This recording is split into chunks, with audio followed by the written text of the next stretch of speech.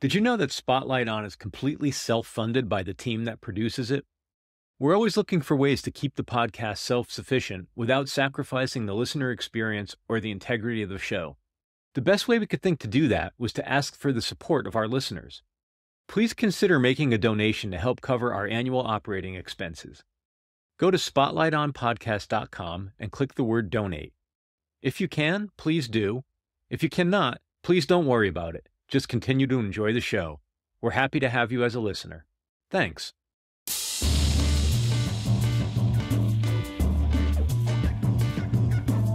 Hello and welcome to Spotlight On, a production of 23 Media Ventures.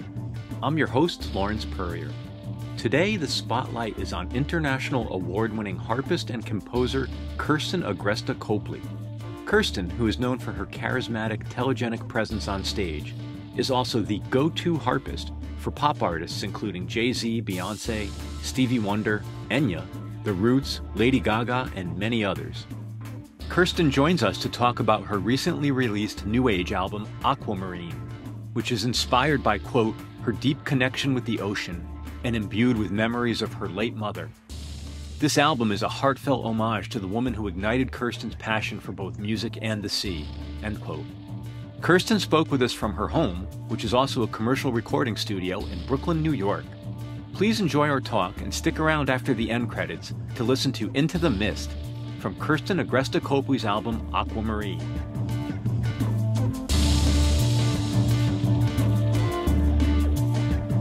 Nice to meet you. Nice to meet you as well. Thank you so much for having me on your show. Yeah, welcome. Are you in that beautiful studio that I see in the photos online? Yes, I am. Yes. Oh my goodness. I mean, I guess it could be two things happening, but I was going to say either the studio is absolutely stunning or you have the best photographer in the world.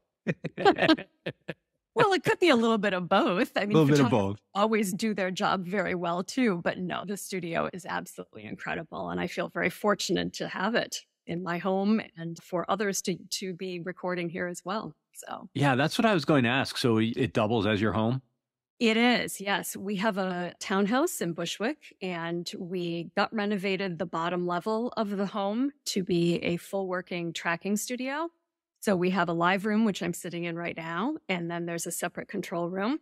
Even the last track on my new album was recorded live with the two strings, with the cello and the violin, trio style, right in this room that I'm sitting in. Wow.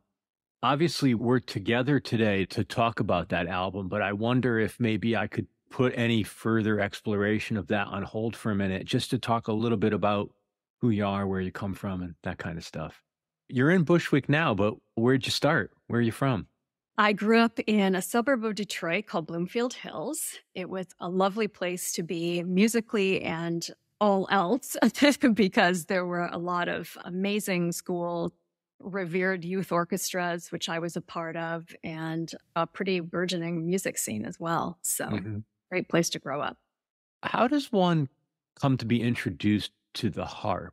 I have this stereotypical sense, probably from my own experience of, kids get introduced to piano or kids discover guitar, but how does one have a harp placed in their hand for the first time? Or how does one become seated at a harp? Whatever it is you do to play that.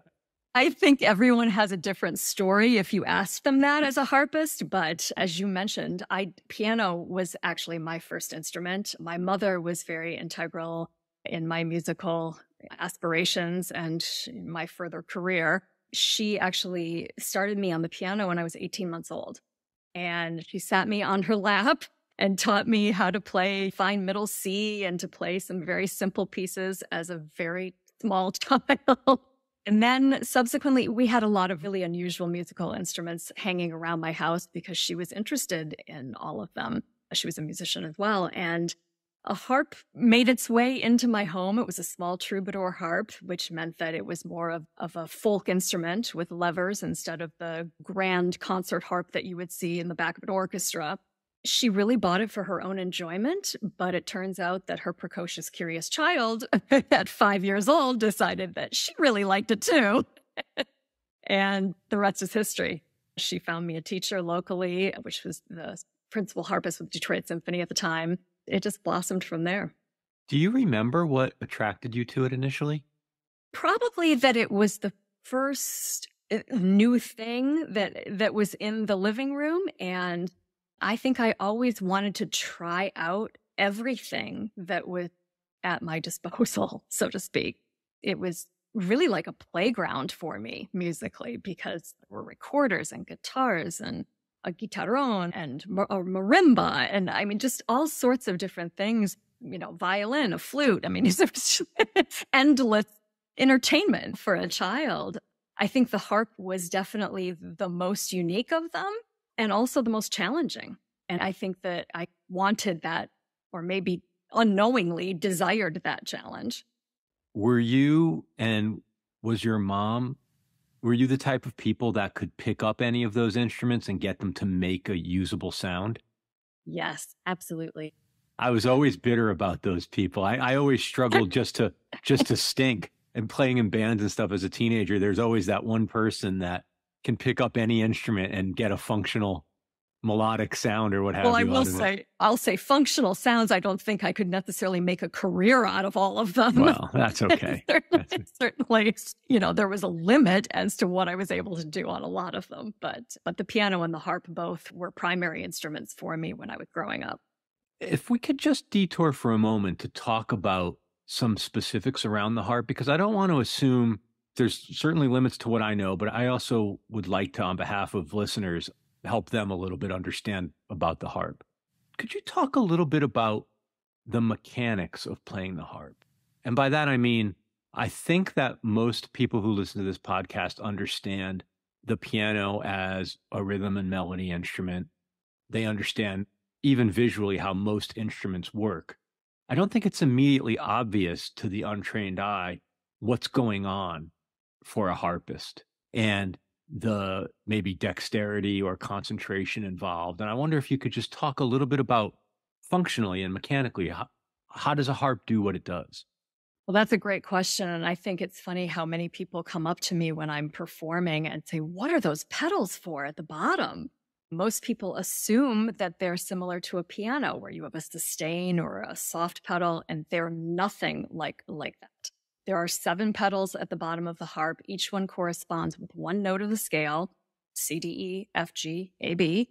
And there's 3 levels to the pedals. So when it's in the highest level, it would be in flat. And if it's in the middle level, it would be in natural. And if you push it all the way to the bottom, it would be in sharp. So each pedal corresponds with its note in every octave of the instrument. So if you press the D pedal, all of the Ds will change to flat or sharp or natural based on where you're moving those pedals. And there's pedal rods that go up. I'm motioning to the side like you can see the harp that's sitting here.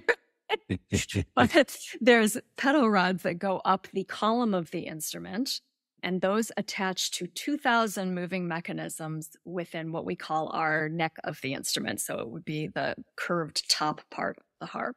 And those mechanisms turn and move the nuts and bolts that are attached to the string to make this thing work. And there's 2,000 pounds of pressure on the instrument. So it's a very complex and sometimes very finicky instrument. Weather affects it definitely with humidity. The wood loves the humidity. The strings do not. So the strings are made of 3 different materials. The bottom wire strings are wire. The middle octaves are gut, and the top octave is usually nylon. And so the gut strings just can't stand the humidity. And on changing cusp seasons, you have a lot of breakage, and you just really never know when a string is going to break. So we have to be armed with an entire set of strings at all times. So you string your own instrument? Oh, yes. Yes. And it has to be tuned every day. That was my next question. So you tune it as well? It's not like a piano where there's a tuner? No, I'm the tuner. Wow. We each tune our own instrument. Yes. And it's similar to a piano in the sense that it has a tuning key that attaches to pegs. But that has to be done every day because those strings really do fluctuate up or down. If it's cold, they will tighten and they'll be sharp. If it's warm, they will loosen and be flat. I think there's a very famous quote that says, harpists are tuning half the time and playing out of tune the other half of the time. Something to that effect. Yeah. And it's very true. I love harpist humor. I probably didn't even say the quote right, but it's something to that effect, and it gives you the idea. Certainly. You mentioned the way the pedals work and the way they set the natural or flat or sharp. So is that essentially before you're playing a piece, you know the key of the piece you're about to perform in, so you set up for the next piece as you throughout a performance? That's right.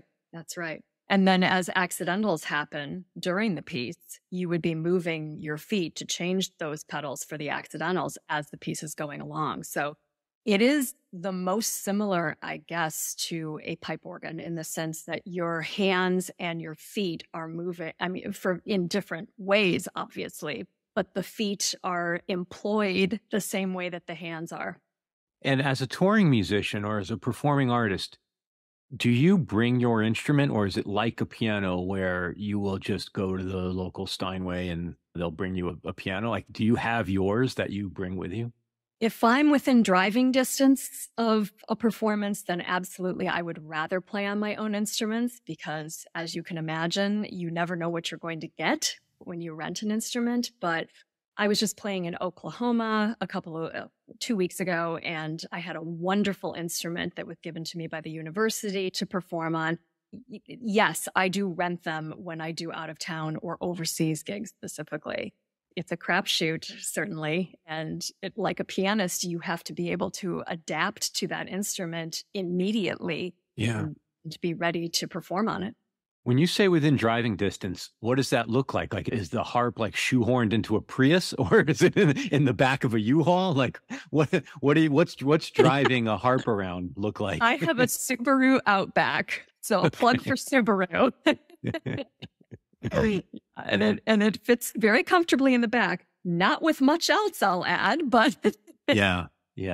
And my final question about the instrument itself. Like with a Steinway or a Yamaha or a handful of other brands, is there a harp that a classical harpist aspires to own or must own? You know, is there a specific maker that is the one? I'm particularly fond of the Lion and Healy harps. They're based in Chicago, Illinois, and I have two of them that I absolutely adore. My first harp was a Selvi, which is also, most of the parts are from Italy. And then there's a German company called Horngacher that's also very esteemed. It really is about personal taste. Each of those lines has a different voice. And I think within those voices, each harp that they make is different. So, for instance, the harp that I'm sitting next to right now was ordered in 2006. And I had them special order it because of the color that it is. It's black and bronze. And that's not in their usual line. But they actually made two of them for me, and I flew to Chicago and tested them out on their soundstage and chose the one that I felt was the superior instrument.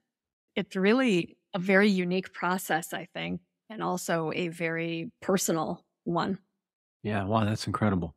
Can you tell me a little bit about your classical training? And specifically what I'm interested in, when I talk to musicians with a classical background, I tend to get one of two versions of a story.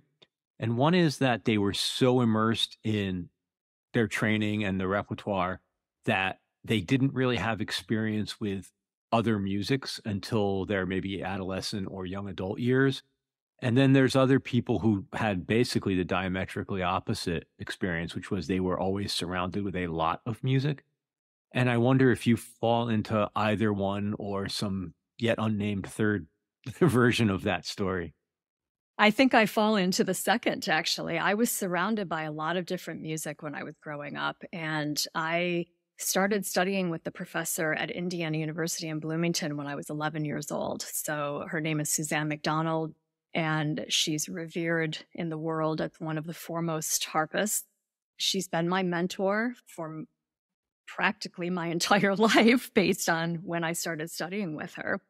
And my parents were very supportive, driving me back and forth from Detroit to Bloomington once a month for lessons.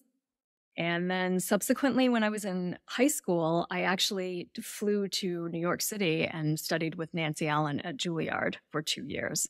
It was the same situation. I would hop on a plane with my mom and we'd fly to New York and I'd take a lesson, and sometimes we'd fly back that same night back home. I really had a pretty amazing education in terms of my classical training, and I felt like I was in exactly the right places to do that with those two professors. Aside from that, at college, I was also singing. So I was part of a group called Singing Hoosiers, and we toured and recorded with the Cincinnati Pops and did all sorts of really fun stuff. I was always interested in pop music.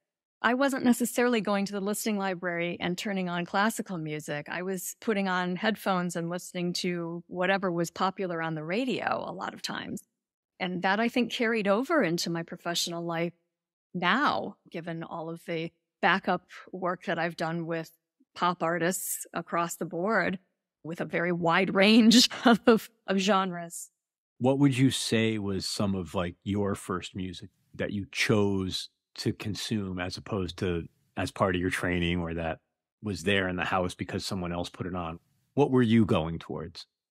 Well, my earliest memory was probably of owning the first ABBA records. Good stuff. That was probably my earliest memory of buying a record and being really into it. But I had the Beatles and Journey and all sorts of different music. And then subsequently, I started getting really into the ambient music.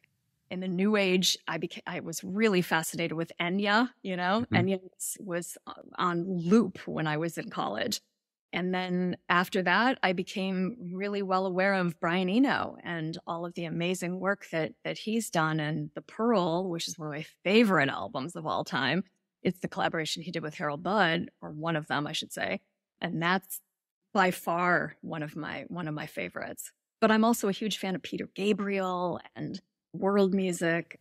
Do you think that your training on the harp prepared your ears for ambient music? Not necessarily.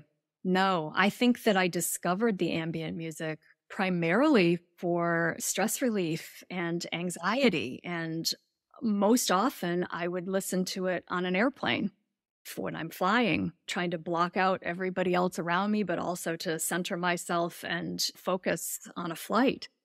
And then it kind of expanded to me wanting to learn more about those artists and diving deep into their catalogs and listening more. How do you feel about genre as it relates to your recent work?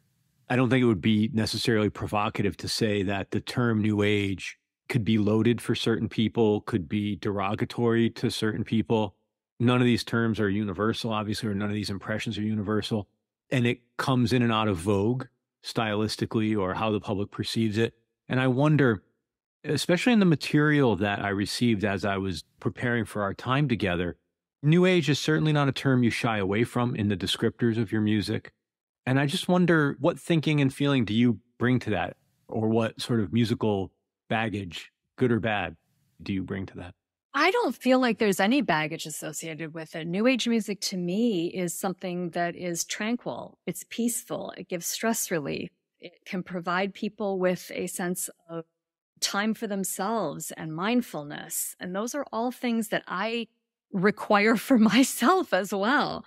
So I think that I was drawn to it primarily because within the composition of pieces, I wanted to try to shy away from a more classically driven album and find space within the music.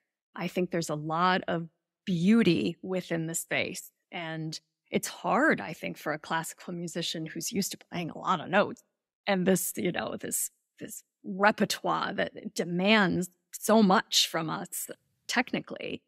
And these are not difficult pieces in that way. They're meant to be relaxing and accessible. And so from that perspective, the soundscaping that surrounds them is part of that full package, of course. And that's what makes it new age. But I don't find that to be necessarily a derogatory term. And I feel like the people that listen and appreciate my music fully embrace the fact that's what it is.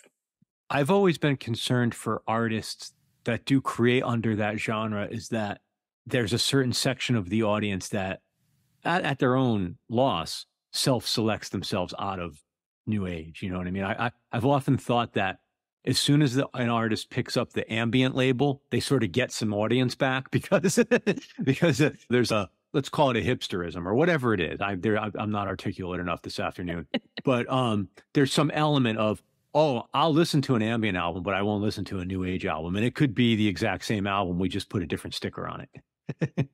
Well, because my music tends to be a little bit more melodic, I think that it is ambient to a certain degree. And some of the songs on this particular album are more ambient than they are new age. So there's a little bit of a combination going on there. I don't know what to say about that, except that I hope that listeners will find what it is that moves them and speaks to them through the music. I do as well. For most artists, I mean, genre is such a difficult thing, and it's difficult to talk about oftentimes with the creators of the music, because as I'm sure you know, some artists reject the conversation entirely, and others are very aware that like they're within a tradition and they're very happy to be in that tradition, and it's what they've devoted their energy to. It's, I think, a complex topic for a lot of musicians and listeners. It is. And I can understand that there's perhaps a not necessarily positive feeling towards new age if you're thinking about certain artists that you find a little woo-woo. But I think it also expands. It has a wide range and a wide breadth. And I think that's part of the joy of discovering the new music within it. I don't know if this assertion is true. And I'd be curious to know if you perceive this at all, but my sense also is that it's more of a generational hang up than anything else, because there has seemed to have been in the last 10 or 15 years a rediscovery of a lot of the early electronic music artists, synthesizer music artists, outright early new age artists. And they are not treated at all as novelty or looked down upon by a younger, newer audience. And I wonder if it was just, again, generational, wrapped up in sort of that late 80s, early 90s new age movement thing, and got put in the bathwater with that baby. But other people who didn't experience that don't have the baggage. I think that's right. And certainly what comes around goes around. Yeah. And old things become new again. I think young people also are under a lot of pressures that possibly older generations didn't necessarily have. They've lived through a pandemic. They've lived through or are living currently through climate change and things that are affecting their future and their daily lives in some really impactful ways. And I think some of those kids are listening to this kind of music because it calms them. That's amazing if that's what it does for someone. Yeah. We'll be back with more Spotlight On after this break. If you like what you've heard so far, please share us with a friend and leave a review on your podcast platform of choice. For past episodes, web-only exclusives, and to join our mailing list, visit us online at spotlightonpodcast.com. And now, back to Spotlight On. Tell me about the genesis of your new album. And again, especially with instrumental music, to read about the intention and perhaps the narrative behind instrumental music is something I actually very much enjoy. And again, some people don't like to deconstruct it necessarily. They'll let the music speak for itself. But I know you've introduced some of the narrative around this work being inspired by some shared interests with your mom, as well as the inspiration and support she provided you. I wonder if you could just talk a little bit about what was day one at the beginning of this project and where did you start and why? Day one was writing Into the Mist, which is ironically the last song track on the album. It was born out of the growing knowledge that my mother was disappearing off of this mortal coil. It was a difficult time. It really allowed me to express the emotions that I was having, which varied from day to day through music and through these compositions. So each one kind of came along during about a 2-year process. I've made it an homage to her. She passed away in January, so it's an homage to her because she was the foremost supporter of my musical career. But we also shared this beautiful affinity for the ocean and for its conservation. I've just collaborated with the I Am Water Foundation in South Africa in Cape Town. It's amazing to be able to use this music also to bring awareness to that cause. But I think the cause was born out of the time that she and I shared near water. I grew up in Michigan. It's the Great Lakes state. My mother, as a side note, was Miss Michigan 1957. And one of the wonderful things that she was able to do during her reign as Miss Michigan was to cut the ribbon for the Mackinac Bridge, which connects the lower peninsula to the upper peninsula of Michigan. And being up north, visiting Mackinac Island and Traverse City, where she was born and raised, picking up Petoskey stones and trying to find them. They're very elusive, and it's a whole trick to try to find them in the water and then polish them. That was, when I was very little, those are my first memories of being by water.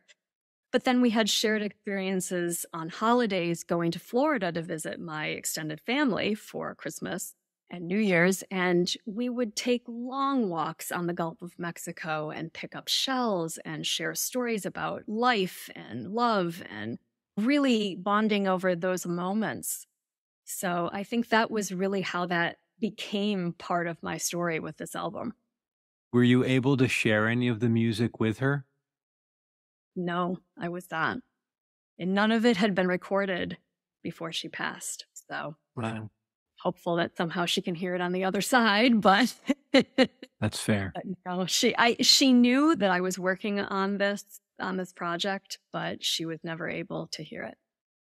When you talked about the 2-year compositional process, what does that look like for you? Do you sit down with pen and paper and write? Are you recording pieces? What's your compositional process, or what was it for this project? For every project that I compose for, it's pretty much the same. I have an amp and a guitar pedal called Eventide Space that I hook up with my pickup. That is what allows me to compose the pieces in a manner where I can hear the decay of where I need to leave the space after something is ringing. How long do I want to allow that to ring? Where do I want it to move harmonically? All of that is executed through that improvisational process. It doesn't mean that I'm sitting down every day and have a job with it, so to speak. It comes to me when I feel like I have something to say. I can read a poem or see a flower, or, anything can be inspiration for it. And if that happens, I try very hard to at least leave myself a voice memo and sing it into my iPhone.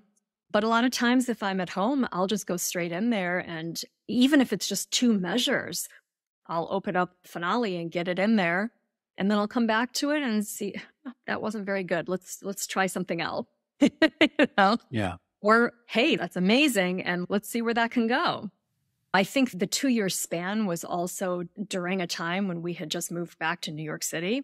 We had a 7-year hiatus, I call it, where we lived in Nashville, Tennessee. And we moved back in 2021 during the pandemic. When everybody else was leaving. Yeah, we say that we swam upstream. We were the outliers coming back instead of leaving. But this was home to us, and this is where we knew we belonged, and we came back for that very reason. But within that time, we were also building this studio that I'm sitting in, and lots of other things of readjusting to living in a different borough too. We lived in Manhattan when we were here before. Oh, really? Yeah. And for 18 years, I lived in Manhattan, and now I'm in Brooklyn. So that's a whole new thing. But there were a lot of things that tore me away from not recording, but from composing. So by the time I had all of these pieces compiled and was ready to record, it had been a long journey. Were all of the pieces composed before you pressed record the first time, or did you compose any of it? Was there such a discrete separation between composing and recording? No, we recorded all of the pieces in one chunk of time. They were all composed and ready to go, but no pressing of record until all of them were lined up and we had sessions in place. One of the other things that struck me, so curious about this, given the personal nature of the material and your story around this album, the fact that to a large extent, if you allow me to say it broadly, it's a solo work, certainly compositionally. I wonder what role a producer plays other than yourself. I was very, I don't want to say surprised, but I was sort of taken that there was producer credits on the album for someone other than you. I'm just so curious about what role that person and people play on a record like this or a project like this. I think that person wears many hats. They're very immersed in the recording process. They preview all of the music, make sure that it's listened to, and making sure that the mastering is correct. Wearing the hat of also helping promote, marketing, being my pick-me-up on days when I don't feel like things are going so well. So they functioned as a producer would wasn't a unique role given the nature of this project. It was no. I think a producer is a producer, right? and my producer has been a very big supporter and integral piece of the puzzle.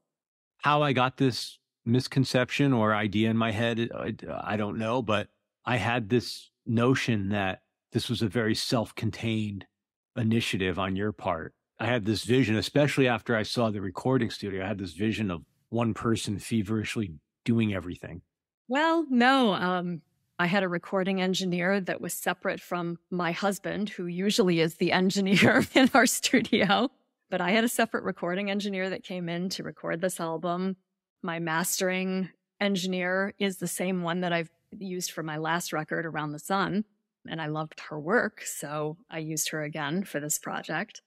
The collaborations, I think, were the most fun for me too, in a sense, because I mentioned that Into the Mist, we were able to do that live in this room. And it was incredible to feel the energy from the other musicians while we were playing together. And it inspired the cellist to say, hey, I have some ideas for overdubs for the cello part, and played these gorgeous colors and tones that made the record, and they're mixed in. It was an interesting development, and I think a natural progression for me to start to think about adding other instruments into my work, because most of the body of my released compositions are solo. Yeah. So this is new for me, but it's also one that I'm really appreciating and probably will do a lot more of. Yeah, I was going to ask you, does it strike you as the beginning of perhaps a next phase or the beginning of something you want to do more of? I think it certainly could be. It would be difficult to talk about this record without talking about the sonics. It's a beautiful, beautiful sounding record. And between that room you're sitting in, the mixing and mastering engineers, it's really stunning. It sounds beautiful. Thank you so much. Yeah, you get the sonic range of the instrument. I would actually say for anyone who's not familiar with what a harp can sound like, or if they have an idea what they think a harp sounds like, to hear it in such a wide open landscape is really something else. It's so beautiful. That's something that is very dear to me, is the soundscaping. And that is done by my husband, Mark Copely. He's a very talented engineer that has a lot of unique and vintage, in some cases, outboard units. And he also has some tricks, and I call it his secret sauce that I never give away. But there's a lot that goes into it, and it's multi-layered, and a lot of people think that there are keyboards and that somehow those soundscapes are created by some sort of, keyboard effect. And I can tell you there is 100% no keyboard on any of my albums. All of it is done by the crafting of that mixing board. Are you multi-tracking? No, there are not overdubs in terms of the harp either. There might have been one or two where there was something high that I couldn't play at the same time that I was playing something low, So I take that back. There might have been an overdub or two of the harp, but no, truthfully, most of them are recorded straight through. And what you hear behind them is all about the mixing. That's great to know, because the first time through that I listened to the album, I did not look at the packaging and the credits. And I had a very similar reaction. I was like, this can't be one instrument. Especially earlier in the album, before it was obvious there were some other collaborators. But there were points where I was like, it was almost like a synth pad sound, like this ambient swell that was underneath some of it. It's really crazy. Wow. There was just a blog that came out that said, when the piano and the other instruments come in, and I wrote back, no.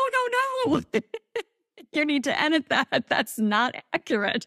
There are no pianos. There are no other instruments. It's just the harp and the... Well, I'm sorry for not already having the answer to this question, but can you tell me, do you perform this material live? I can. It will never replicate the album in its raw form, but because of that space pedal, I do have the ability to program the pedal to at least give me part of what you would hear. And to be honest, that's what I write with anyway, so I'm comfortable using that in a live setting. I was doing a lot more of that live performance when we were doing online concerts, and I could set up in my own home and do that, but I'm equally as comfortable doing it in a public setting as well. So. Yeah. I wonder if you could talk a little bit about something you alluded to earlier, which is the fact that you perform with a lot of different types of artists, especially in varying pop idioms. Tell me a little bit about that aspect of your career. I mean, I would imagine there's an element of a working musician works, and as a craftsperson and a tradesperson, that's what you do. Can you talk about it from a satisfaction point of view, or an enthusiasm, an excitement, a music lover? What itches do you scratch by taking on that kind of work? A lot of itches are scratched, if you want to put it that way. I find those experiences to be some of my fondest. And there's no question that I will say that playing center stage at Carnegie Hall is a once in a lifetime, amazing, amazing opportunity that I'm fortunate to have had. But I will also say that playing with Beyoncé at the White House for President Obama is a close second. Doesn't suck. That doesn't suck. No, and each one of the artists that I've worked with have had a very different feel of how they are as an artist, how their performances are, what my responsibility is within the context of that performance. But they're all really fun. And I have nothing bad to say about any of them, because it's an experience that is just so out of the box and so different from what classical artists usually get to do. Yeah. And I've been really fortunate to have had a pretty balanced, eclectic career in that way.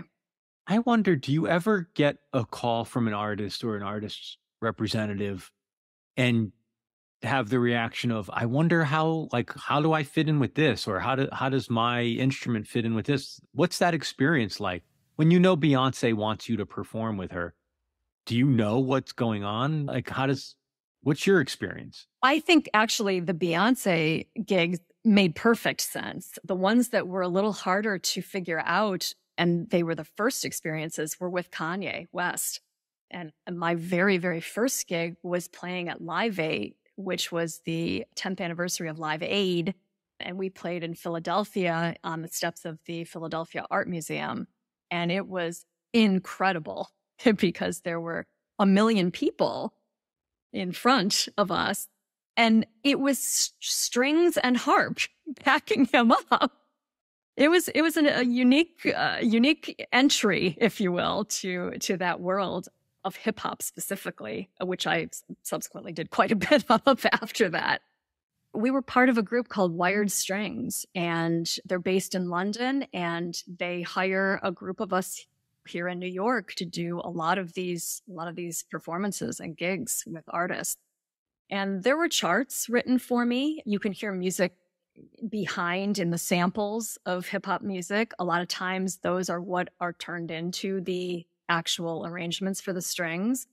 And the harp always seems to be the one that does the glisses or whatever. But I had a really cool experience playing with Jay-Z where we were on break at Carnegie Hall and they were playing back a track and I heard a little quiver that happened within one of the samples.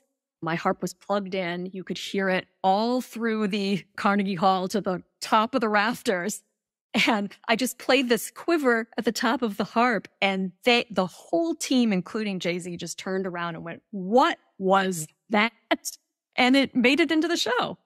So occasionally I get to put a little of my own my own ideas into these experiences, which is cool too. Yeah, that's amazing. That's amazing. One more quick question before I let you go. And if I'm putting you on the spot, I might actually ask if I could follow up with you about this one, but are there a couple of pieces, whether it's your own or classical repertoire or anything else, that you would recommend to someone who is now interested and says, geez, I'd love to hear more of what the harp and a harpist can do? Well, I'd be happy to send you a couple links. That would be wonderful. That would be, well, we can include them in the show notes. We'll include them in the show notes. Sure, Yeah. I would be happy to do that. I think there's some really interesting music that's out there right now. And I think that there are many different harpists doing lots of different unique things with the instrument. So it's a versatile instrument and it's underutilized. And I think that's something that we all need to shed light on as musicians. Is there much repertoire in the classical realm written for the harp, or is the harp mainly an accompaniment instrument? No, we have a pretty substantial standard rep that we have for us to study. Obviously, you can tell it's the edge of my knowledge as far as music goes. But well, thank you. Thank you for spending time. Thank you so much for having me. This has been really enjoyable. I appreciate being on the show.